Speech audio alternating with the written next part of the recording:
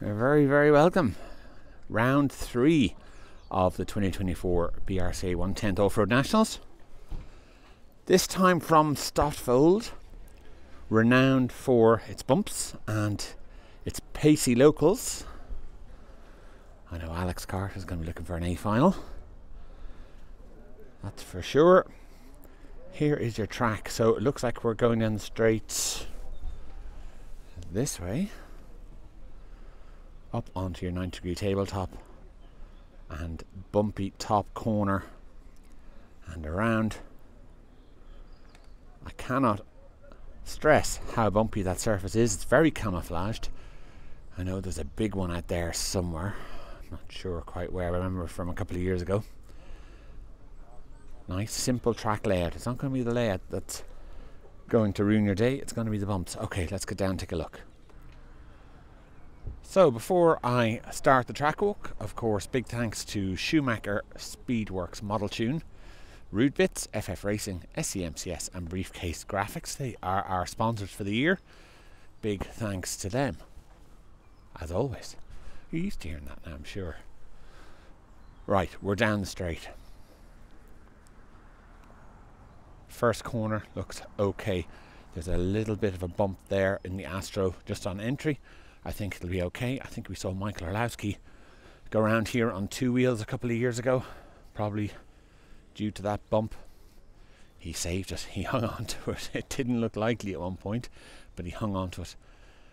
Now, nice little pop over at this tabletop. You might get just a touch of the down ramp at the apex. Left and right. Now, not pleasant. Not pleasant at all. It's okay right in at the hose. It's not okay anywhere else. There's a tree root, or maybe that's man-made, I can't tell. Lots of lumps. And secondary lump here, down onto a change of Astro. You know, the worst combinations. But it's a challenge, you know, it's the same for everybody. Then you're around, fast right-hander. Out over more bumps. Then it sort of smoothens out a bit. And we are going left. Running parallel with the front of the rostrum. No big issue. Tabletop. Short down ramp, so probably a flat landing, I would say. Doesn't really look like much of a useful down ramp anyway. Maybe it's okay actually. Let's see. Left-hander keeping in, lots of bumps on the outside, horrible. And then a chicane, we're turning left and we're turning right. Track layout pretty simple, but it's the bumps that makes it. Now, here's the interesting bit. From this point up and all the way down to that tabletop over there is going to be the making of your lap, I think, because it's one long continuous bend and it's got a major elevation change. Let's take a look. Out of this corner, it initially tightens here over all this. Well, actually it doesn't look too bumpy. It looks worse than it is. It looks a lot worse than it is. Up the hill, it's bumpy and uneven at the crest. Now, it's how you make hay here. There's your line through. And there's bumps on the down ramp.